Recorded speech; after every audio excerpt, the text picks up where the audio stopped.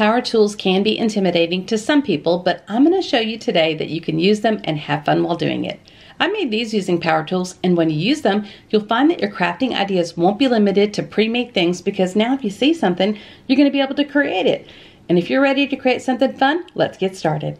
On this channel, I love to share easy DIYs and budget home decor. And if we haven't met yet, my name is Lisa, and this is our gray house. I want to start off by showing you our quote-unquote wood shop. It's really just a small corner of my garage where I do all of the wood projects. We're going to clear another space to put everything in, but this is where we are right now. And here are some wood scraps from previous projects, and I'm actually using some for a project today. I usually have it a little cleaner. We don't have a true sawhorse, so we use this, which is just legs to a table. We're going to move it to the other area once we get it all cleared, but that's what I have right now.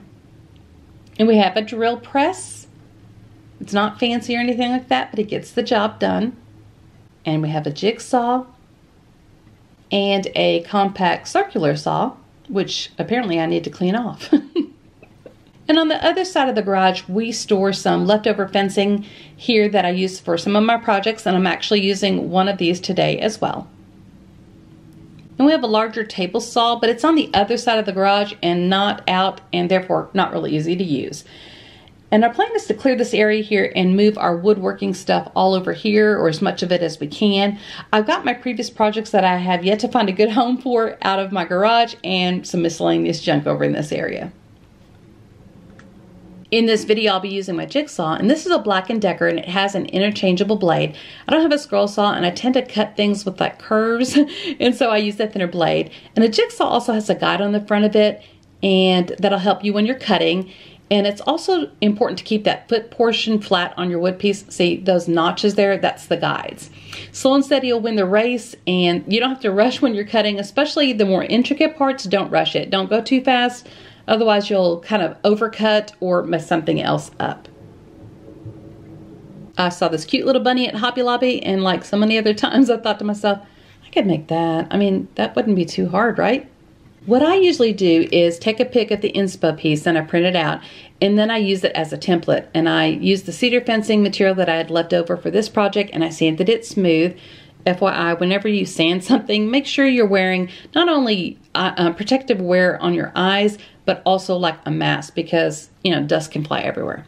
Anyways, so I sanded it smooth, and now I have a good surface to work with, and so I'm just kind of sketching out the outline of my template. I used some clamps to attach it to my sawhorse, and then used my jigsaw to cut out the shapes. Now, big caution, always wear something to protect your eyes, and always keep your attention on what you're doing. Try not to wear too like loose or flowy clothing, because you don't want anything to get caught or snagged on anything. And remember, if your projects don't turn out great at first, I'm encouraging you to keep trying, because I feel like I'm getting better, and I think you will too. So apparently either I didn't film this or I've lost the footage, but I painted those shapes pink.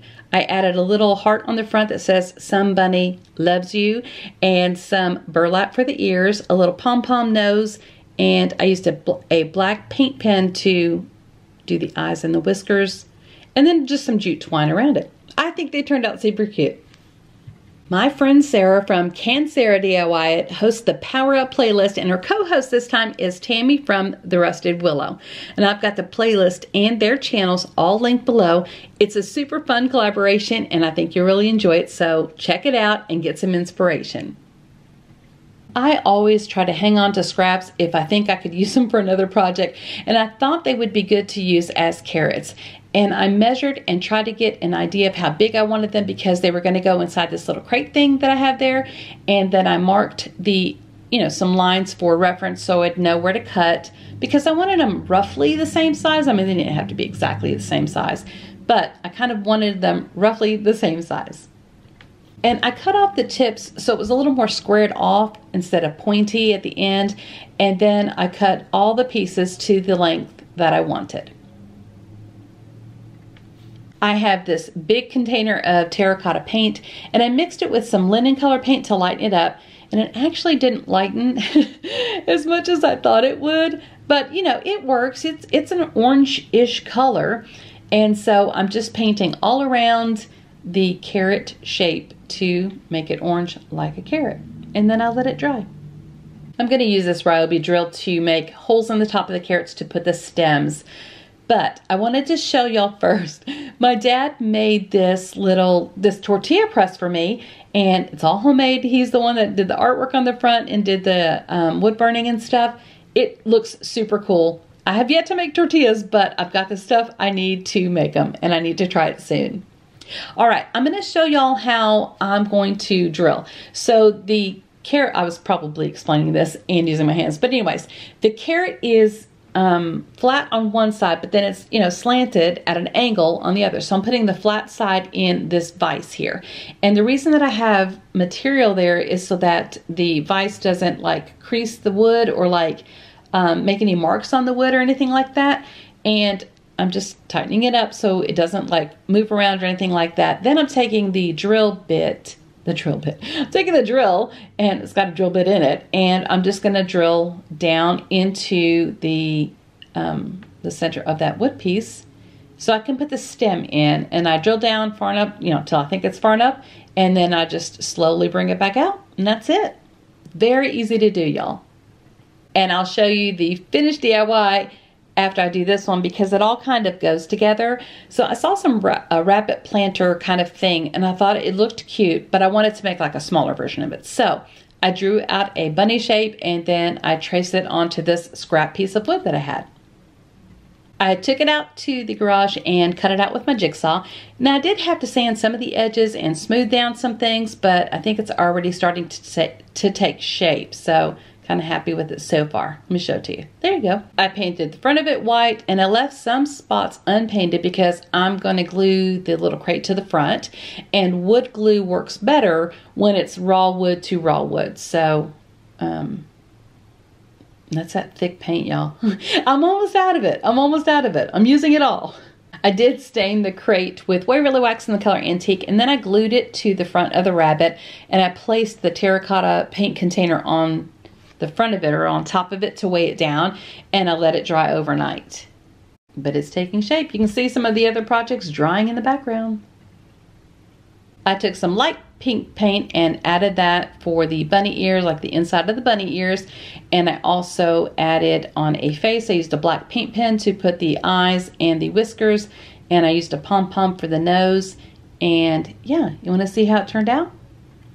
Here is the finished product, and oh my goodness, I really love how this turned out. Okay, I'll be honest, I don't really like the nose that much, but I can fix that. I added the face on, as you can see, and a few of the carrots to the crate. I added some lines and some dots and some spirals to the carrots to give them some character. In that hole that I drilled in the top, I added just a little sprig of boxwood greenery to kind of get that, you know, look of a stem. Y'all, I just love it. I think it turned out so cute. I do want to work on the bunny face again and change out the nose because just, yeah, the nose is just kind of like, what is she doing with the nose? So I will change that out and kind of fix the face a little bit more, I think, but I love it. I love how it turned out. Here's another look at the trio of bunnies. I love how they turned out, and I think if I try it again, which I think I will, I would change out those ears to be like the wire ears in the Hobby Lobby inspo piece, and maybe change out the sayings on the front of those hearts. But I think they turned out so cute. And then with the bunny and the carrots in the crate, again, really the only thing that I think it would change, well, I know I'm going to change, is that nose and the face. I'm going to switch it up just a little bit, but super cute. I love the carrots. I love the crate. I love the bunny shape. I think this one turned out amazing as well. And I'd like to know which one was your favorite. So leave me a comment below and let me know which one was your favorite from today's video. And I just appreciate so much y'all coming and watching my videos, supporting my channel. I really do appreciate it. And whenever you subscribe or give me a thumbs up or share it, it really does help support my channel, and it helps YouTube to notice me a little bit more and kind of push me out to new viewers that may not have seen my content before. And I'm so grateful for y'all that do that. And don't forget, if you want to follow me on social media, like here on YouTube or over on Instagram or TikTok or something like that, my handle is Our Gray House, but just don't follow me in real life though, because that's creepy. Bye y'all.